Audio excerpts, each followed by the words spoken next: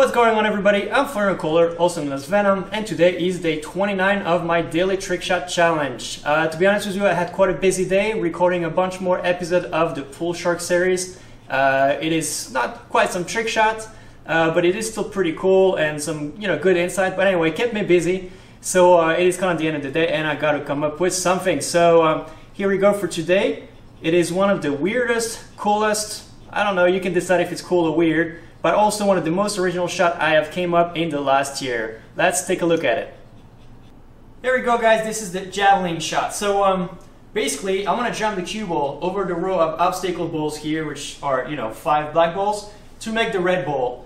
The trick here, and it's not really a trick, it's pure skill actually, is instead of holding the jump cue, I'm actually going to throw it. So actually the contact's going to be in the air, no hand on the ball. The ball's still going to jump, go into the red ball. Now, this is a really cool shot. I know it looks a little gimmicky and some people think it's crazy, but I really think it's a pretty awesome shot. And I don't know, you be the judge, but I really love that shot. Not so easy, a little finicky as well, but I was able to master it pretty good and pretty quickly when I came up with it. Alright, let's see take one. For this shot, I'm using a slightly lighter cue, and also really kind of a cue that it doesn't matter if it takes too much of a beating. As much as I am abusing my equipment, I do need it for shows and stuff. So this one, however, I don't care too much. I don't use it very often, so I'm going to use it. The only problem actually is the damage down to the felt.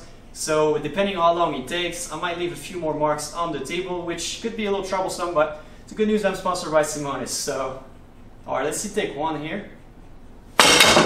Wow, that was really damn good. As you can see, I hit it pretty good. Didn't aim. Well, it's not the easiest thing to do, to aim. It says take two. There we go. Right on. 2 tries for the Javelin shot. Worked out really well, but let's take a look at the second angle anyway.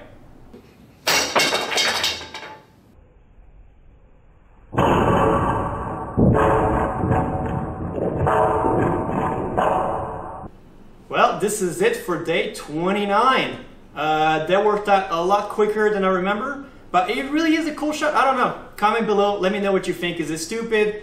Is it kind of interesting?